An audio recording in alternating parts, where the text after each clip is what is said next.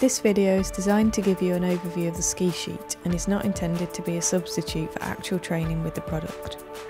The video needs to be assessed in line with the manual handling and cross-infection policies in place within your organisation.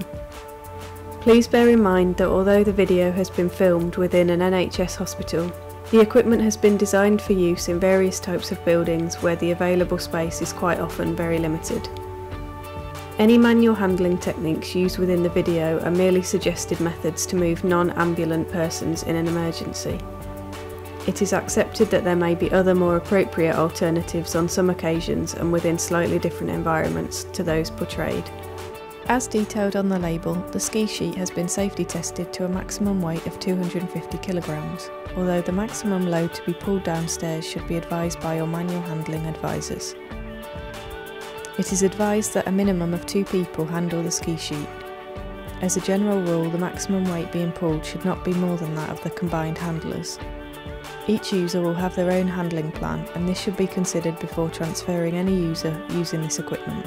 The preparation for evacuation using the ski sheet starts before the user occupies the bed. Once fitted to the bed, the sheet stays in place ready for immediate use in the event of an emergency. To fit, lay the ski sheet on the base of the bed with the white label facing up.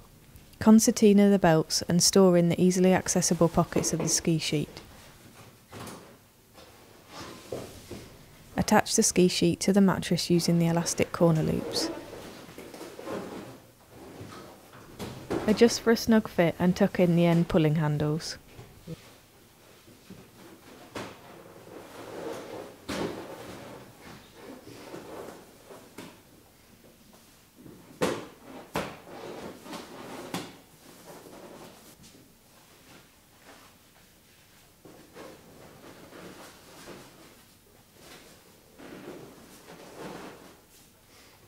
The bed is then made up in the normal way with the ski sheet unobtrusively but securely fixed to the underside of the mattress.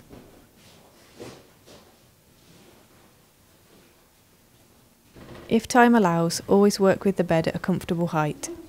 To prepare the user for evacuation, remove their pillows and place to one side ready for later use.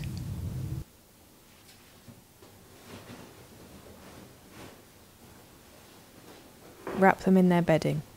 This will help ensure they are kept warm during the evacuation process.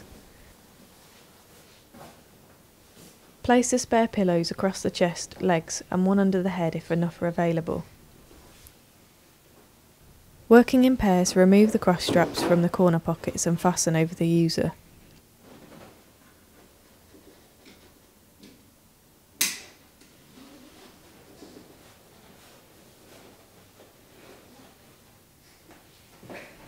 The straps should be comfortable for the patient but tight enough to form a U-shape with the mattress. This will cocoon the user, reduce the area of friction when pulling and prevent the user sliding.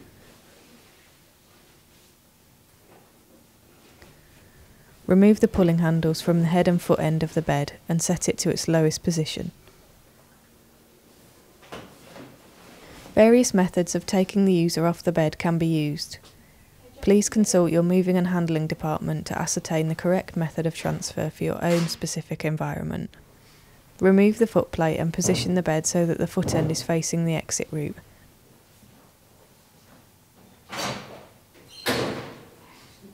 If possible, lower and tilt the bed. With one handler at each end, the user is then pulled off the foot end of the bed. Ready? Ensure to protect their head throughout the procedure.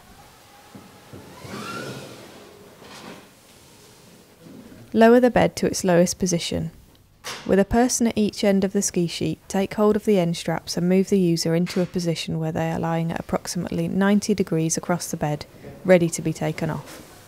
The person at the head end keeps the straps short and starts to move backwards, allowing the ski sheet to touch the floor. The foot end operator allows the straps to move through their hands, controlling the descent of the ski sheet onto the floor. If doors are to be negotiated, it should be pulled from the head end to avoid doors closing on the user's head. However, it is vital that they approach the stairs feet first ahead of the descent. With one person at each end of the ski sheet, the user can be securely moved down the stairs. The operator at the head end should keep the pulling strap long and assist by slightly raising the handle as the body moves over the top step. It is very important that the person at the foot end keeps the pulling strap short until the upper part of the body has come over the top step. This helps to prevent excessive bending of the user's hip and pelvic area. Communication is fundamental to ensure the head end operator does not overbalance in an attempt to keep up.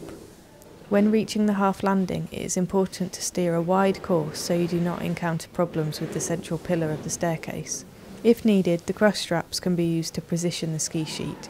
The foot end operator controls the speed of descent.